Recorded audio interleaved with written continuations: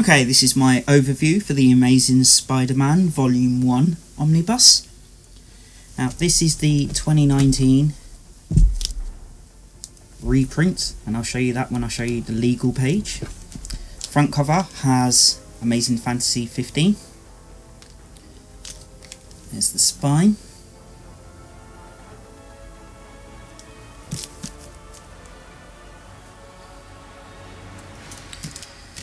And there's the back cover with all the covers.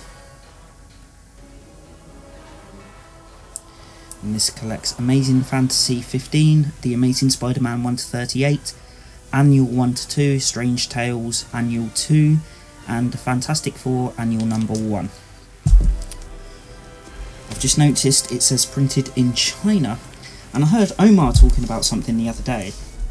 I thought that was quite interesting because he was saying the curved spines come from China, and when they shut down the Chinese printers because of the coronavirus, they had to go to another country. I can't remember what it was, Korea, Singapore, Taiwan, something, and they print the flat spines, and that's why the JMS Volume 2 Omnibus has a flat spine, because it was printed in a different country.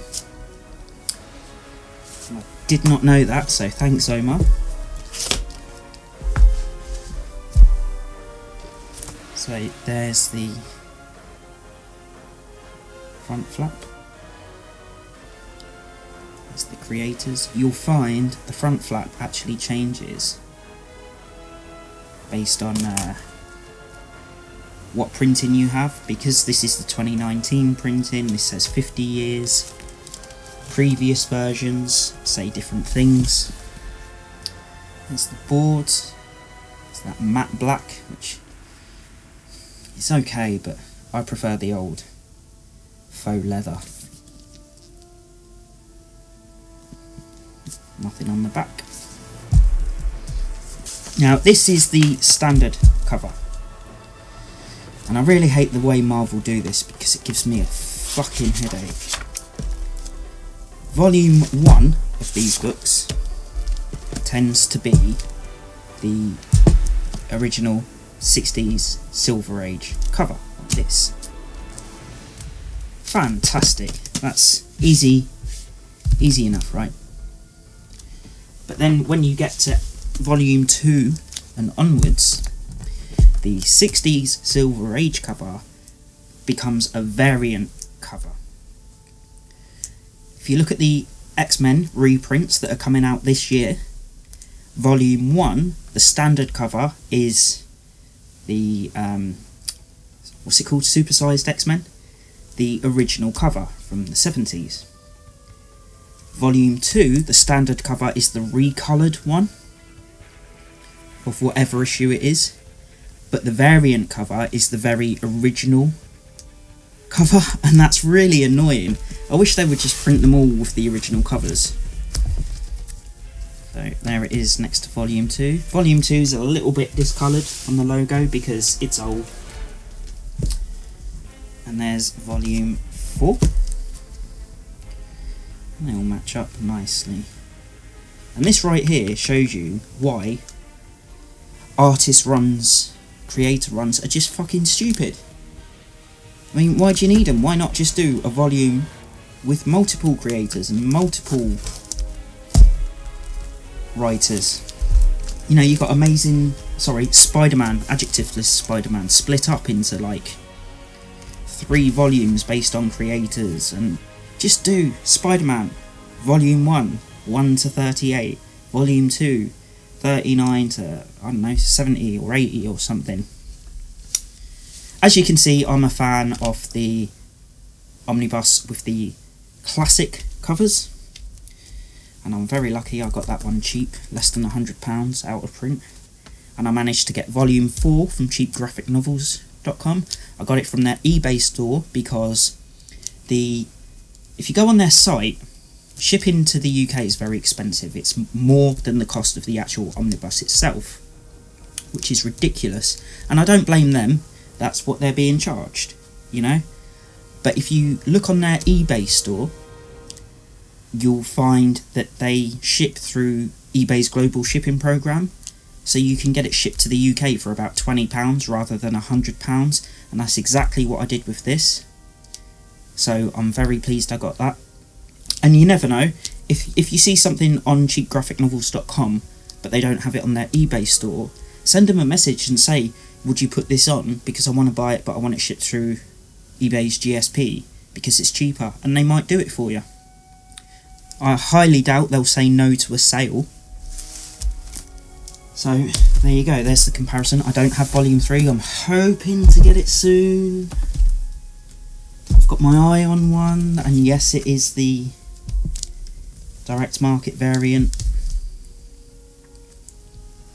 because fuck getting the standard cover when I've already got all of these. So you've got nice white pages, credit pages, contents, foreword by the late great Stan Lee, written in 1987, and then you get Amazing Fantasy 15, or part of it anyway. And I love the way they've touched up the art. It's so much cleaner.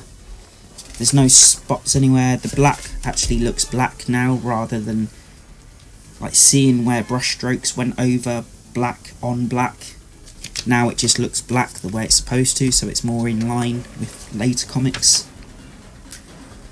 And this is Spider-Man issue 1, where in an effort to impress people, he starts a fight with the Fantastic Four, I think. Or maybe that's later on. And this also has the introduction of John Jameson, who's an astronaut at this point, and it's also got the Chameleon. And they just didn't know what to do with John Jameson throughout his entire run on Spider-Man. Just no clue. And there's Spider-Man attacking the Fantastic Four, because he's a bit of a dick in this. An absolute dick. Like, there's an issue where Johnny Storm is having a get-together with some friends. Bit of a private party. This might be it. Yeah, I think it is. And Spider-Man just turns up, and he's a cock. An absolute cock. The Human Torch lives in Glenville, just outside of the city. If I can convince him of my innocence, I'll have a chance. Maybe not. This isn't the issue. Oh, maybe it is. I have read this, but I can't remember. But there's another one where he turns up and deliberately crashes his party.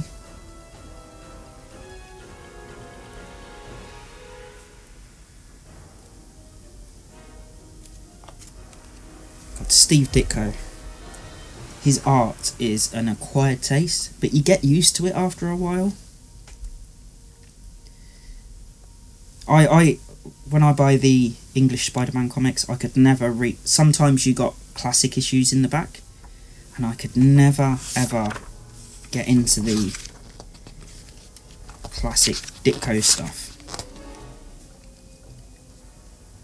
because it just looks so bad. But where it's all been cleaned up here, it's much easier on the eye. There you go.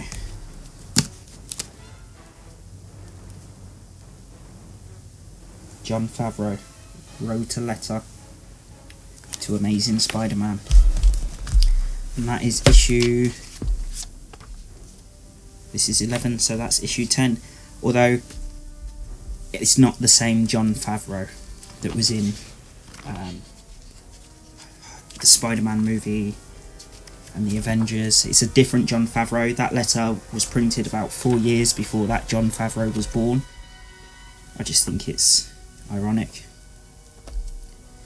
Now this omnibus has some... it's got the most incredible run I've ever seen of introducing a rogues gallery. That's how far I am in the book. Right, if you look at the covers, who do we have? So issue 1 was the Chameleon, Issue 2 was the Vulture, issue 3 was Doc Ock, issue 4 was the Sandman. That's Strange Tales. That's Fantastic Four. Doctor Doom makes an appearance. Got the Lizard, Vulture again. Oh, that's the one with the robot. Electro, the Enforcers, Doc Ock returns. Mysterio, the Green Goblin, the Sinister Six. I mean, there are just... There's the Molten Man at the bottom. Craven. It's just insane. In like just this top row, first 10 or 12, whatever it is, there were like 7 or 8 classic villains introduced that went on to be a staple of Spider-Man. That's crazy.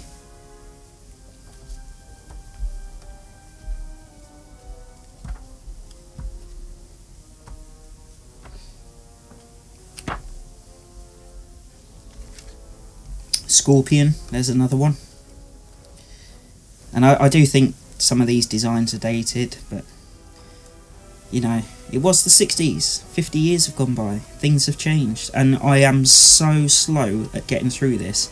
I bought this when it came out, August or whatever it was, and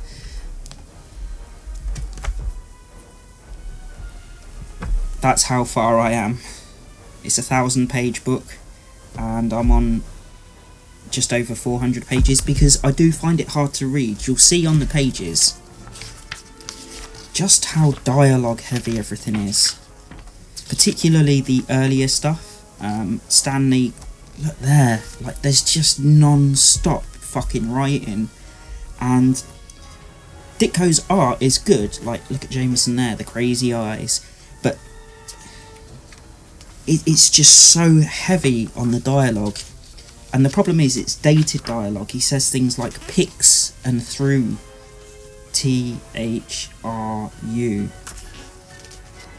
and teen-ager. And the dialogue is so dated, and there's so much of it, it really is difficult for me to read. Totally respect it. Totally respect it. I'm not going to badmouth it and say it's shit. But just for me, as someone who grew up reading comics in the 90s, it was, or is, hard for me to get through. So you have to pace yourself. That's pretty cool. I love the webs under the arms. I love when they do that. So if you have difficulty reading Silver Age stuff, just pace yourself. Read 1 issue a day, or 1 issue a week, or half an issue a day, something like that. And eventually you'll get through it. Because it is worth it. Absolutely worth it. I also read all the letters pages because they are really interesting. When people say fandoms are ruined these days, I mean, they really should read some of these letters from the 60s, because you've got people writing in saying, Spider-Man shouldn't do this, Spider-Man should do this, why'd you do that, have him team up with the Torch. And then you've got somebody writing in on the very same page saying, don't make him team up with anyone, don't give him a love interest, don't make him do that. And it's like nobody can agree what Spider-Man should have become. And there's a lot of sass as well when, like, Stanley or whoever, when they reply to the letters, they will, there's Gwen, they will give back as good as they get, and it's really funny sometimes. Classic Spider-Man story there that he had to relive in Happy Birthday, which is in the JMS Omnibus, Volume 1.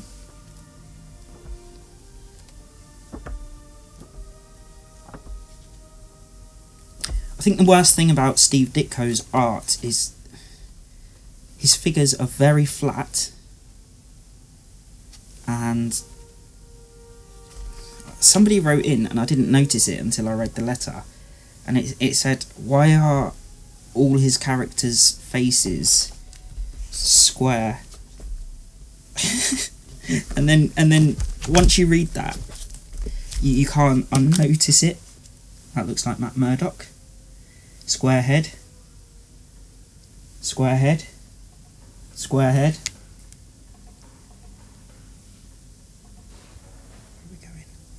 Square head, square head, square head, square head. Square head, square head. Once you notice it, you can't unnotice it.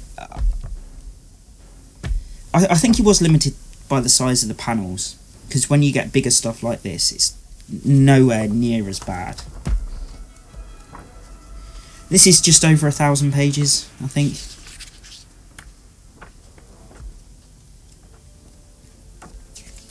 So in the back you get more letters, afterwards, inks, pencils, and oh, I love this stuff. You get all the old adverts. I don't know what Marvel Tales is, but you get a load of covers for it.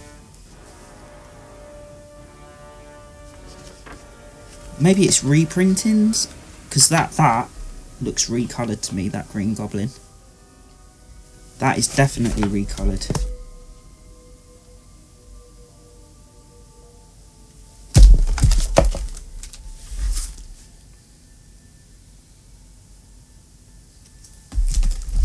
So I think Marvel Tales may have been like reprinting classic Tales, I don't know.